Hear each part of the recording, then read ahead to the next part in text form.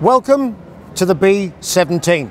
The B-17 was the heavy bomber for the American forces during the Second World War. It had 4 radial piston engines and was designed to go deep into the heart of enemy territory and deliver bombs accurately.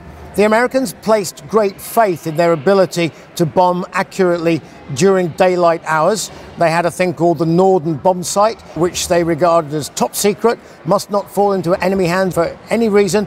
And their idea was there would be so many machine guns and so much defensive capability in each individual bomber and in the bomber formation itself that this gigantic, rigid balbo of airplanes would transport itself slowly in daylight into the heart of Germany and then return unscathed.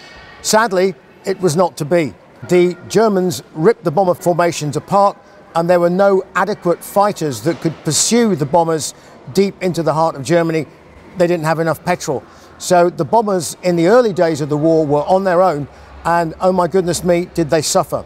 It was known as the Flying Fortress. It had 10 machine guns, 10 all manned, almost more machine guns than it carried bombs. Famously, Arthur Bomber Harris and the RAF took the armour plate out of Lancasters, the armour plate that was protecting the aircrew. He took it out because it meant that they could carry more bombs. The Americans went the other way and they just packed it full of machine guns and armour plate and protection for the crew.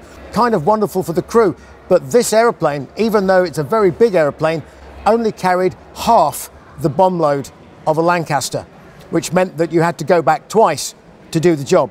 There were some famous raids which illustrated the shortcomings of the American policy of daylight precision bombing, notably the one on the oil fields in Ploesti, which was an absolute disaster, and nearly 50% of the bombers failed to return. Nevertheless, as an airplane, you couldn't want for a more simple, reliable flying machine. A delight to fly, incredibly stable bombing platform, and very, very easy to land. So well loved by its crews, and rightly so. But it was weak on its ability to deliver munitions. It didn't carry very many munitions because it carried an awful lot of other things as well.